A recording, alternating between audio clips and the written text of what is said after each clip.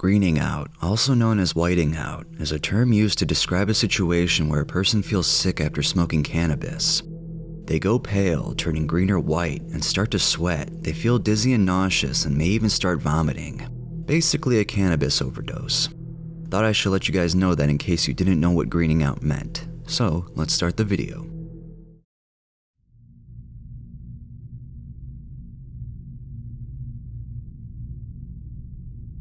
In mid-June of 2018, I had just graduated from middle school in May and would spend the summer vacation with a group of friends I used to have. This friend group were very into vaping nicotine, which I would do occasionally when I was with them. Being fresh out of middle school, I had gone through an adventurous phase where I would basically try anything put in front of my face for the sheer sake of having tried it. On one particular day, I was walking around in the town center a few minutes away from my house with some friends when some girl around my age that I didn't recognize asked us if we'd like to smoke some weed with her. I had a clear schedule for the rest of the day and both of my parents were at work, so I didn't see any reason not to try it out. We walked into a nearby alley next to a deli where the girl pulled out a dab pen with THC in wax form.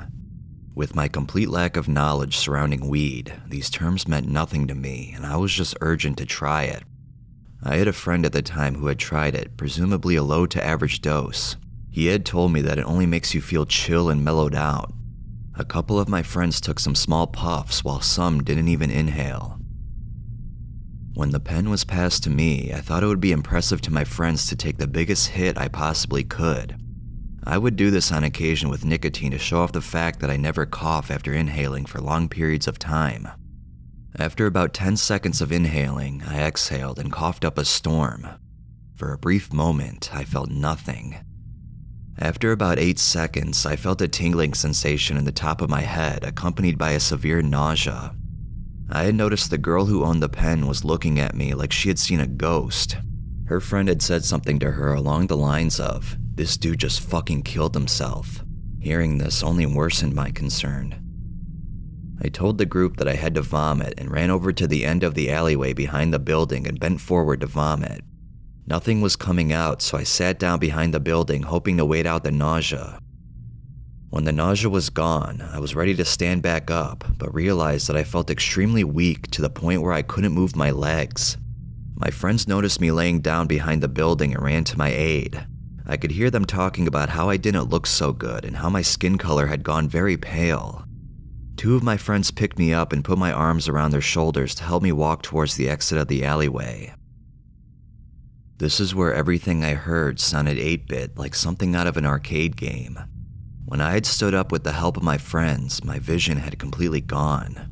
What I had experienced was comparable to that of standing up too quickly and everything going black for a few seconds. The only difference is that it wasn't going away.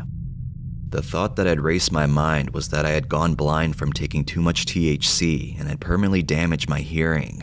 Thankfully, this was not the case, as when my friends sat me back down in front of the deli, my vision had cleared and hearing had returned to normal. I assume in retrospect that these effects were caused by a sudden drop of blood pressure. This would also explain the pale skin tone. After having been sat down, I felt completely paralyzed. This is when the psychoactive effects came in hard. I felt as if all of my thoughts and everything I saw were in slow motion. I was able to talk, but every time I did, I could hear my voice echoing in slow motion inside my head, which quite literally made my thoughts too loud for me to focus on completing any sentence. I basically just went through the process of knowing what I wanted to say, but then being interrupted by the noise of my own mind by the time the words were actually coming out of my mouth. My friends had told me later on that many of the things I said would trail off into nonsense or sometimes even gibberish. My perception was heavily altered. I had felt as if I was just a pair of eyes sitting inside of a movie theater watching everything play out. I saw it as a second consciousness within myself. While I was talking out loud to the people around me saying gibberish, I felt as if I was viewing everything through the lens of my sober consciousness and unable to control anything my body does or what comes out of my mouth. I didn't know how to describe this feeling of watching myself lose control at the time, so I would just chant things like, "I'm in here, these aren't my eyes," or "this isn't me talking." My friends told me after the fact that I had sounded like I went completely insane.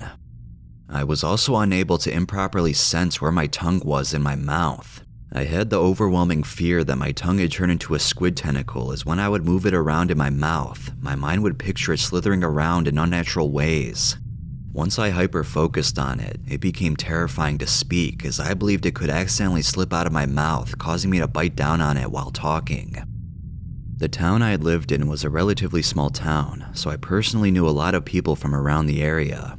People I had gone to school with had been walking or riding their bikes before stopping to observe me. Employees briefly came out of the deli to spectate as well. In my mind, everyone I knew would eventually be here staring at me, which led me to getting extremely paranoid. My sense of time was deeply distorted, leading me to believe that half the day had gone by while the effects continued to stay at a peaking point. It was more likely only 15 minutes in at this point. I couldn't understand a word anyone was saying to me. I just continued to ramble on despite all of the questions and suggestions I was receiving from everyone around me. I was very overwhelmed by everything that was happening and found it even more distressing that the effects hadn't subsided even in the slightest. I started to believe that the only way out was to take the inner consciousness out of the shell of me that was losing control. I had told my friends, "Trust me, I need to hurt myself to make it stop." My friends got worried and debated with each other about calling 911. Luckily, I wouldn't be able to move my legs anytime soon, so I couldn't pull through with my plan to run into the street only 5 feet in front of me. A couple minutes after that thought had crossed my mind, a small part of me briefly woke up, causing me to think, "What am I doing? I need help before I hurt myself." I had exclaimed to my friends to call an ambulance. The ambulance showed up in about 5 minutes. The paramedic in the back asked me about my symptoms, to which I replied with the same description of my eyes not being my own.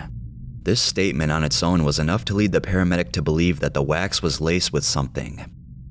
Tests had revealed that the cartridge wasn't laced, but I had just taken an extreme dose of THC straight to the brain. For about a few days after, I still felt a small bit intoxicated, but to a level I could function at. I have since been diagnosed with a depersonalization disorder. Today I vaporized Delta-8 and HHC, which helped me ease anxiety. I am unable to smoke more than around a gram of Delta-9 cannabis without having intense visuals and flashbacks. I know it's virtually impossible to overdose on THC, but if I had to throw the label on it, I would definitely point to an experience like this one.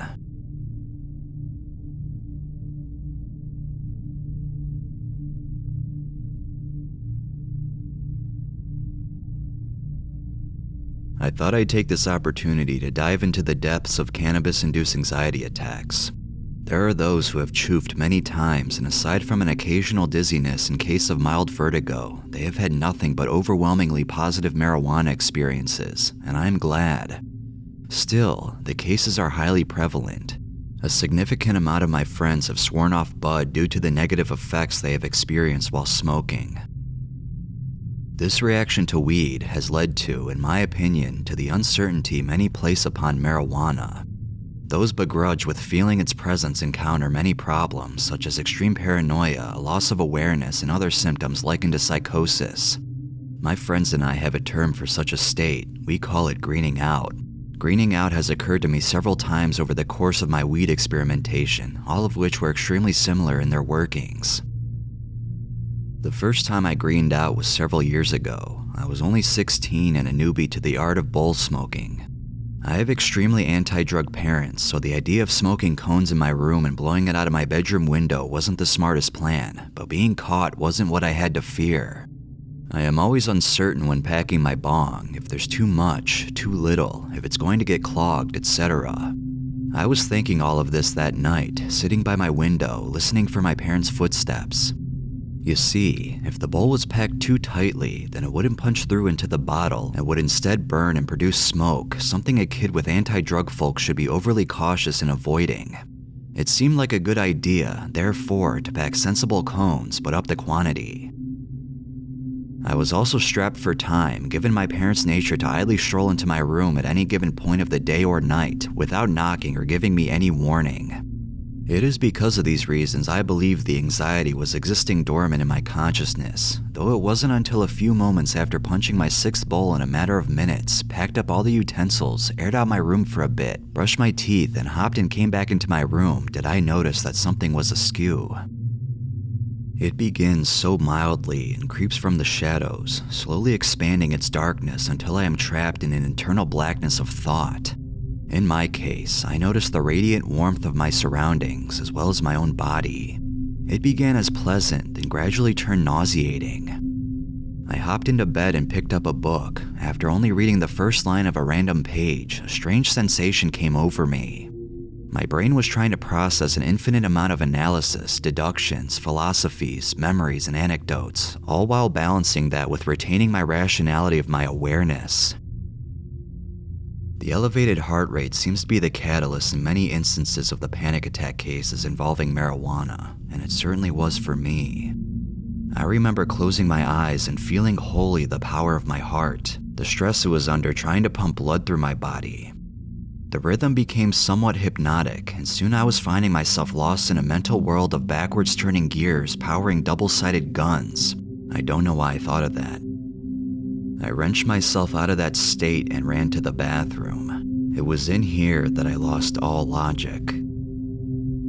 I kneeled in front of the toilet bowl, and immediately the crashing waves of sickness came over me. It wasn't my body that was sick, it was my mind. I had to vomit up the evil bile and wicked cruelty that was inside of me. I spewed up a gigantic load of that night's spaghetti, which in my twisted state of mind I perceived to be my intestines. It's laughable now thinking back on how quickly my rationality disappeared, replaced by a complete knowledge and faith in absurdity. That being said, it fucking sucked when it was happening. The most ridiculous of all my behaviors that night was convincing myself that there was an invisible button on my stomach that, if touched, would cause me to vomit uncontrollably. So much so did my brain decide this was fact, psychosomatically, that I touched the button and yes, spewed a bucket full. Since that day, I have had similar instances where the feeling occurs: uneasiness, anxiety, heart rate, panic, nausea, and agony. I still don't believe it's the wickedness of weed that caused all this to happen. My current belief is that the problem arises with the uncertainty of having the weed in the first place. Whether the toking, the exhalation, or the minutes following, a seed is planted, or perhaps a seed sprouts and begins to exacerbate even the tiniest of discrepancies I may be feeling. The only thing I can really say in avoiding these negative situations is not to get in over my head. Drug use is excellent at its own pace, not smoking more than I need, and definitely not smoking when at all uncertain.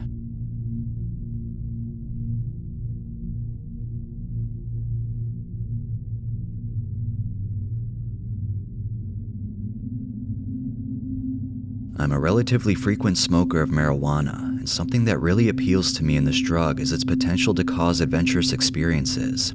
That is to say that smoking weed or hash, unlike for example drinking alcohol or taking benzos, which always ends up taking me to the same sad place, usually feels like a mini trip for me.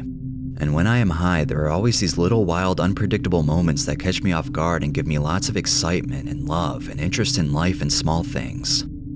But this unpredictability also means that I have to treat cannabis with some degree of respect, and that is a lesson that I learned the hard way a long time ago, but unfortunately wasn't on my mind yesterday when I hurled myself at a great chunk of unfamiliar hash and fell into this very challenging field that I had to pull myself out of. For some context, recently I've been smoking pretty often with my girlfriend after work, and it's all been smooth and warm because though we are tired from work, we aren't really stressed and usually don't smoke that much, leading almost always to mellow highs which go really well with lying down, kissing, watching movies, etc. Yesterday though, our headspace was very different from what it usually is because my girlfriend spent the day shooting and I spent it worrying about my own shooting, which starts next week. We both work in film, and when we met up, it was very clear to both of us that inside us there was fear, worry, anxiety, and hurt. We did the best to help each other, and I think it worked a lot to relieve the feelings that were crushing us then, but of course, it didn't make it all just go away. So practically in silence holding hands, we took the train to my place and arrived at about dinner time. I'm writing about all this to try and give a picture of the setting of my experience. I was full of worry, but with someone I love who soothes me, but who is also full of worry. At my place, we kiss and eat, and everything is going pretty well, within reason, until I fuck up and break a glass which doesn't belong to me, but to the landlord whose room I'm renting. It might seem small to you, the listener, but after a long shaky day, this is the kind of thing that makes the shit hit the fan. I was wrecked and asked my girlfriend to turn off all the lights, and we hugged on the sofa under a blanket until I got my feelings to pass, which they did, as these fearful, shaky, angry feelings always do. When I calmed down, my girlfriend and I talked and kissed, and after a while decided that it would be nice to smoke some hash before bed. Now, the hash that we usually smoke, we buy either in the ghetto near where my girlfriend lives from a guy at the foot of some stairs inside a rundown building, or in the ghetto near where I live from a group of guys under the arcades of a house. Fixed plug spots in the ghettos are common in my country. Both hashes are cheap and pretty clean, but relatively mild. The hash that we were smoking yesterday evening, though, was a very recent purchase from a friend of mine who had vouched for it. It looked normal and smelled strong, and we rolled about 0.4 grams worth of it with some tobacco in a long thin joint and lit up. And though usually I'm relatively aware of how high I am and how much I should smoke to keep having a good time, something in my mind yesterday made me bull charge the joint like it was a cigarette, and so I smoked a lot more than I would and a lot faster too. My girlfriend, who is a lot stronger and more resistant when it comes to drugs than me, smoked her average amount at her average speed. At first, I honestly, and very stupidly, felt that I had kind of undersmoked and would soon have to light up again to feel any sort of noticeable effects. I cuddled into my girlfriend as she showed me a YouTube video and decided that if by the time it was over I wasn't feeling high enough, I'd light up again. But very soon into the video, I started to feel that a much stronger high than I expected was building up, and suddenly, I lost complete contact with the video. Words were gibberish, funny, and slightly unpleasant, and tuned totally and completely into my girlfriend's heartbeat. The beating of her heart was the only thing that existed in the whole entire world. It was the beat of my body and my experience too. It was just everything. I don't know how else to put it. There was nothing besides the beat, and I was water rippling to the rhythm. I don't know how long this feeling lasted because honestly, time wasn't really factoring into it. I was feeling it more like a painting, like it's just there and other stuff may be happening before or after or around it, but the painting's still there. It is what it is. I want to make it very clear that this was neither pleasant nor unpleasant. I only really felt bad during this experience when I felt sick or when the fear of having gone mad popped into my mind, but I'll touch on these later. It was just what it was, and it was huge. It was honestly like something out of an acid trip, but with a different feel to it. Because with psychedelics, these kind of things feel like unravelings, while here it just felt like distortion. But I like distortion, and when I snapped out of the heart trance, I was feeling okay, just confused and surprised. My girlfriend puts on another video, and again, it's just nonsense. And I get to thinking that maybe screens, media, TV shows, and even movies are brain rot poison that burns out your beauty sensors and ruins the way you feel and experience the world. And I even got to feeling guilty about being in the film industry, sort of as an accomplice to this huge awful thing. These thoughts weren't coming out like this. They weren't articulate. They were cars on the highways and I could see them in the distance, but couldn't make them out too well. I knew when a thought was coming and felt sort of like, look out! And it came and crashed and I felt all parts of the thought at the same time. This is not uncommon for me with cannabis, but the speed and density of these thoughts was really something, so my confusion and surprise were growing with each moment. Then, while my girlfriend was showing me an SNL skit, I suddenly felt this bad turning in my stomach and very powerlessly realized that I didn't know what my body was going to do next. Normally, I think I would have told my girlfriend that I was feeling rotten and I'd go to the bathroom to try to puke or something, but I felt that with the rough day she had, it would be selfish of me to put even more worry on her shoulders. So I decided to sort of fake it and pretend like I was hungry when I was really trying to get something to calm my stomach. I should say that by this point, she was also clearly very high, but in a sleepy, nice, warm sort of way, which wasn't at all what I was feeling though. I got up and instantly felt a lot better. I went straight to the kitchen, got an orange, and ate it right then and there. I also drank some water. By now, the physical strangeness had subsided a lot, but a new uneasiness appeared in the form of scary thoughts of madness, having been laced, maybe needing to go to the hospital, and remembering horror stories of bum hash experiences. These thoughts were so strong and they were coming with big colorful images now, exactly like flashes from a dream, like a dream was leaking into my conscious experience. I really hadn't been expecting this. I went to the bathroom and washed my face in cold water, and that too made me feel better. And soon enough, I was feeling more in control of what was going on. The thoughts weren't coming so fast, my stomach was fine, and I had it together. I went back to the sofa and it was warm, and my girlfriend showed me some nice videos. Then we cuddled and touched each other, and honestly, I was in the perfect moment of the high for it because I could feel every touch. I was really enraptured by the warmth, and it was beautiful and very tender, and we fell asleep a little while after. Rereading everything now, I feel like I maybe wasn't able to express why this experience stuck out to me so much. It was really intense beyond words like an acid trip can be, and I felt just as powerless as in the strongest LSD trips that I've had. Of course, it was very brief and I managed to get it together, but there was a moment there when I really doubted what I had been given, and for the first time in my life, I seriously thought that at some point I might pass out from weed alone. I really think that cannabis and I have a nice relationship, but I really should have respected it more than I did, especially when trying out a new product. P.S. I've since tried this devil's hash again, and it's actually perfectly fine. It's just pretty strong and I'd smoked too much of it. I remember having read something some time ago that most of the people who go into the ER because of lace weed are clean traces of other drugs and are just way too high.